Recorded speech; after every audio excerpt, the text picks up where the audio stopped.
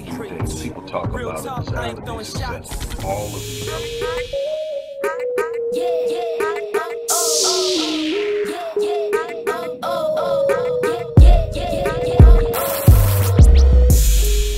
Hello everybody, Dr. Rick Wallace here, dropping in on you.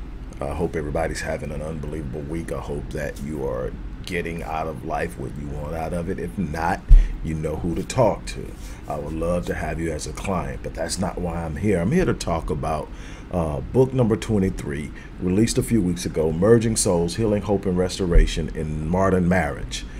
It is a follow-up to book number 4. It took me a while to get back to it. So many things that I'm passionate about and that I wanted to touch on over the years that it took me a while to get back to it.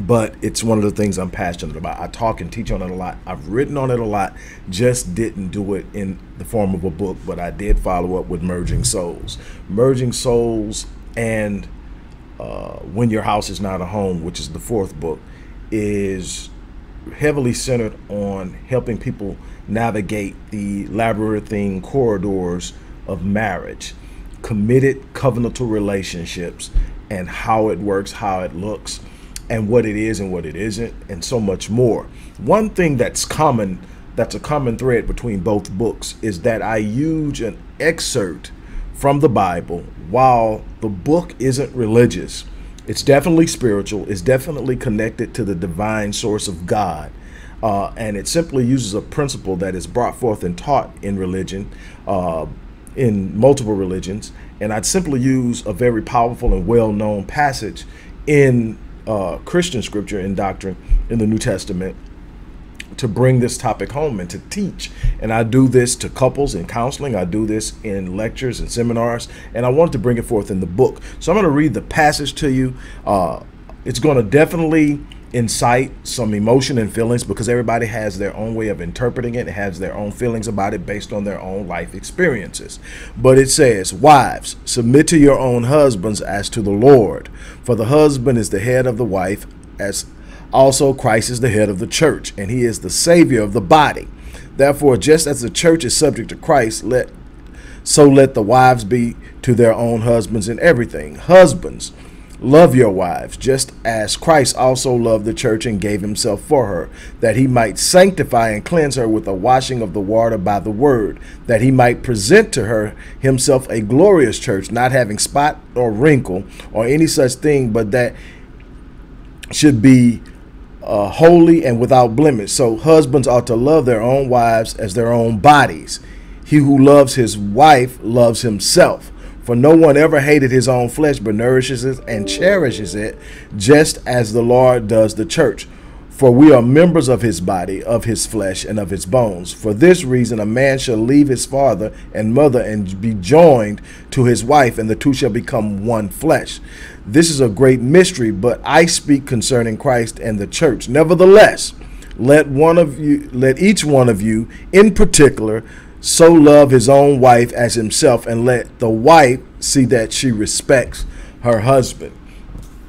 And I have spent great time, for those of you who don't know, I own 2 doctorates. Obviously, we see that one of the doctorates I own is actually in theology, the other in psychology, but in theology. So I have spent a great deal of time breaking down, anatomizing, analyzing scripture in context, using hermeneutic principles and such as eisegesis and exegesis and so many other things to make sure that I am gaining a true understanding of what's going on.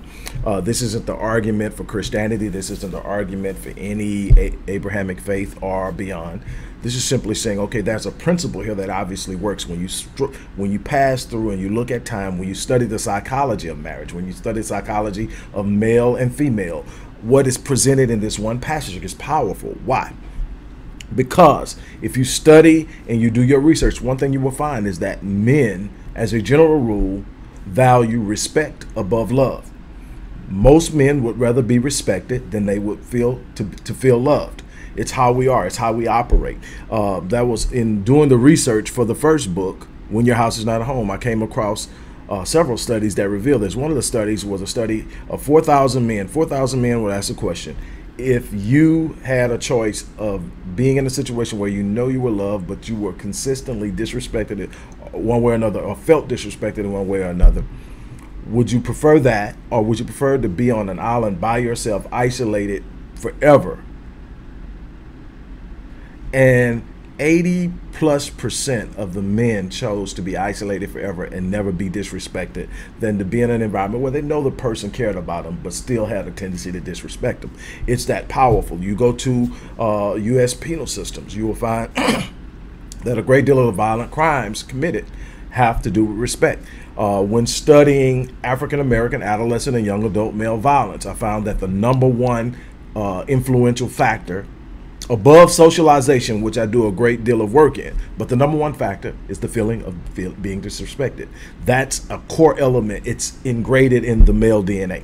On the flip side, women tend to respond to the feeling of being loved, and they have a way of defining that each and of themselves, but there is a behavior that they interpret as love, and they need to feel that. They need to feel the security of it. They need to feel the intimacy of it. They need to feel that they're protected, that they're covered, all of this.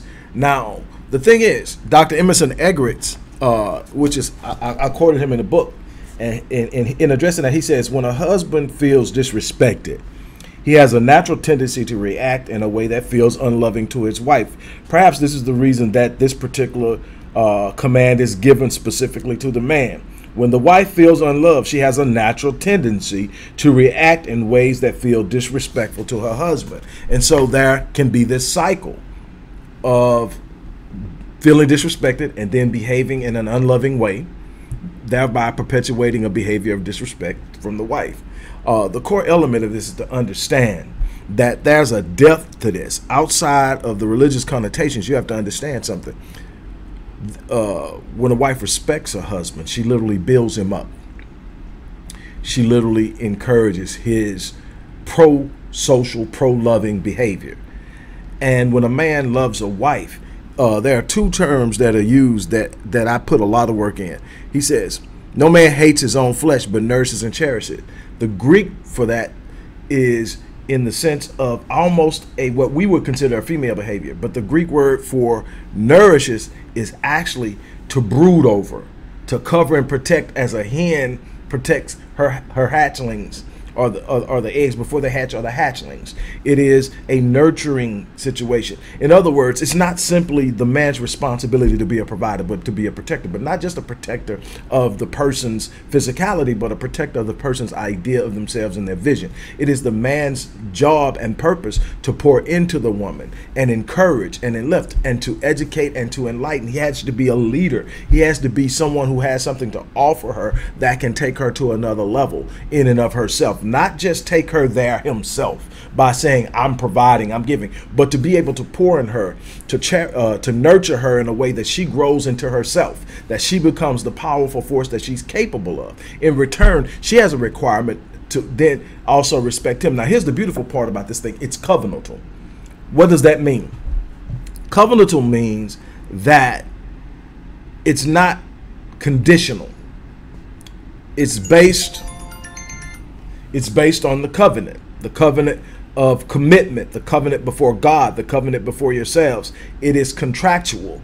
It is, I do this regardless. I tell people all the time to think that I have this unabated, uninterrupted, absolute emotional charge the entire time I'm with my wife is not realistic. I love my wife. I'm very careful how I treat my wife. I'm very careful how I speak to my wife. I'm very careful in the tone in which I deliver any message I give my wife. I never speak negatively or down to her. I love her. But there are times that there's something going on and I ain't really feeling her at that moment. And you know, and what one of my mentors taught me, said there's going to be times that you just don't like her. And this is long before I met my wife. He said, when you get there, it's going to be times that you just don't like her.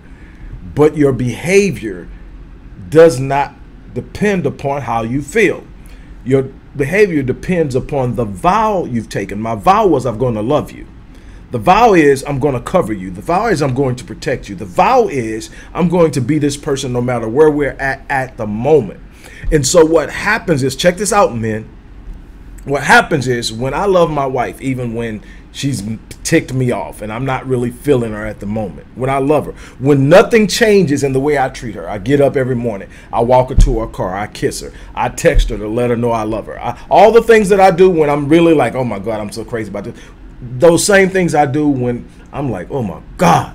It's the same, but the same way there's no difference in the way I treat her, because the way I treat her isn't dependent upon how I feel. We got far too many people acting on and based on how they feel, especially men. We've got to get out of that, because we have a responsibility as men to operate at a higher level of reason and rationale and commitment over emotion. So we've got to get to that part. That's what I talk about in this book, and I talk about so much more, but that's a part of it. Now, women, you're not without responsibility. The idea of respecting your husband, yes, when he's in alignment with what he's doing, when he's living up to everything, when he's loving you the way he's supposed to love you, yes, you feel like going out and just showing him a lot of love and respect. But you got to understand, there's a level of humanity that both of you possess, and sometimes he's not going to be on his A game. Sometimes he's going to be caught up in himself, and he needs a chance to find himself. But what you can't do is, in the moment when he's not at his best, remove your respect as if it's contingent upon him being 100% on point all the time, because then that adds a level of pressure, of feeling disrespected. And the last thing a man wants to think is, if I'm off a little bit, I'm gonna get the business, I'm not gonna get the same love. And he needs to know that I've got room to be off a little bit. I got room to make a couple of mistakes, as long as I can correct it and I can fix it and I can get back to where we need to be. This is a unified thing that's designed to create a synergistic force that raises the elevation and level of the capacity of each individual. So now you're functioning at a level in unison that you could not achieve in individuality. And now the world is looking and responding to that power and that force. You're also in the best position now to model manhood and womanhood to your progeny, preparing them to be optimal candidates for marriage. And this is just a part of this thing that I'm really on right now, where marriage, especially in the black community, is under absolute 100% assault. And what they've done is they found a way to turn us against one another. We are waging war against one another. We are blaming one another for everything, instead of sitting out and saying, okay, how do we work this out? How do we figure this out? How do we get to a point where we're on the same page, where we are helping one another, lifting one another, building one another, instead of tearing one another down? That's the thing I want you to focus on. If you haven't gotten Merging Souls, Healing, Hope, and Restoration in Modern Marriage, check the link out in the description box. Make it happen. I promise you, you won't be disappointed. I promise you. If you're ever thinking about getting married, you're engaged to get married, you're in a marriage, or even contemplating coming out of a marriage, or whether you ever want to be married again, you want to read this book. On that note, I'm out of here. You guys have an unbelievable day. I'm out. With a little special announcement for those who have followed me for any stretch of time. You know, outside of the businesses that I run, like Myriad Business Solutions, the Visionetics Institute, Odyssey Media Group, I also do a great deal of work inside of the inner city communities in Houston, Dallas, and other areas. I'm asking now, as we push a fundraiser, that you support what the Odyssey Project is doing in the inner cities, especially with programs like Black Men Lead, which is a rite of passage initiative, and Restoring Ghetto's Forgotten Daughters, which is a program focused on helping young girls, but boys as well, suffering from childhood sexual abuse, rape, molestation, domestic abuse, absentee fatherhood, and so many other things. The information will be in the box. Thank you.